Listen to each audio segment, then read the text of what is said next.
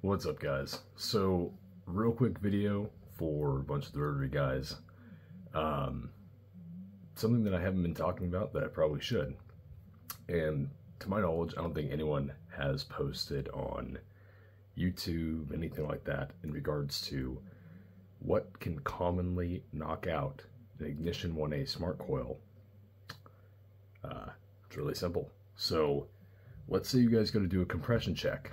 Well, when you're doing a compression check and the ignition's rolling over by itself, if you leave a spark plug unplugged, it will be able to go the path of least resistance, hopefully igniting something into a ground location, or possibly and definitely dwelling the coil, causing it to melt internally.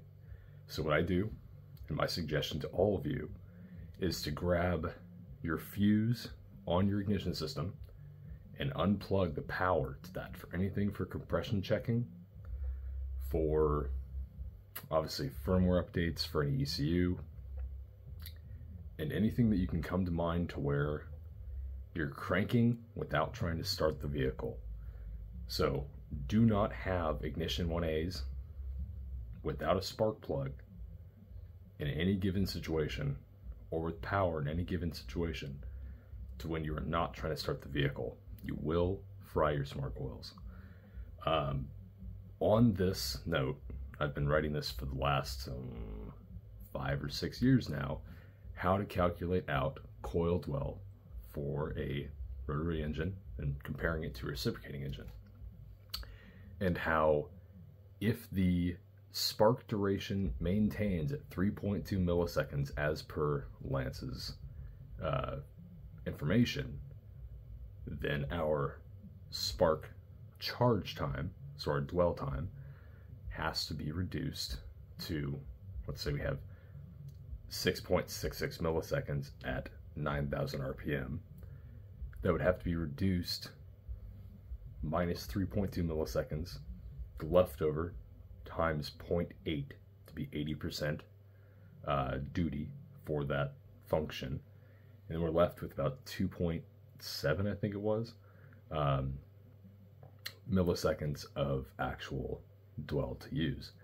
And that won't be able to cut through higher boost, which is why I always have a very clear indication on, I think, 8,500 RPM and 25 pounds of boost of good limitation for an IGNition-1-A smart coil.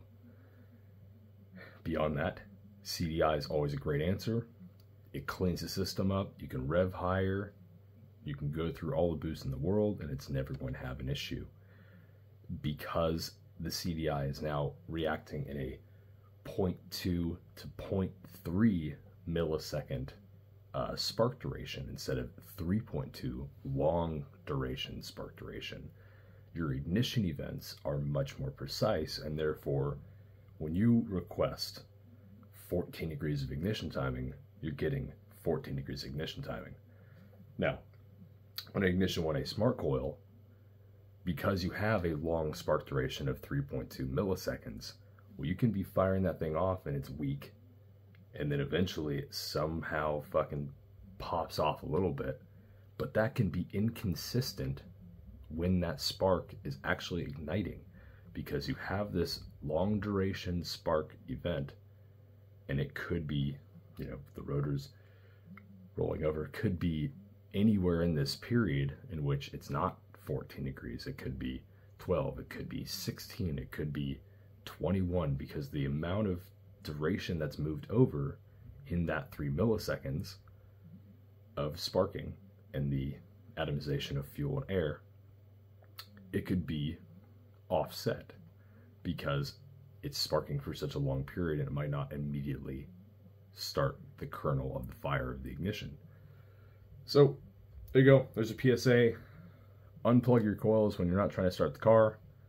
Never try keying on the vehicle with no spark plugs plugged into the IGNition-1-A smart coils. And now you understand the benefits of CDI in a real quick video. And there you go. That's bottom line, how to make a little bit more power safely. I'll catch you guys in the next one. Cheers now.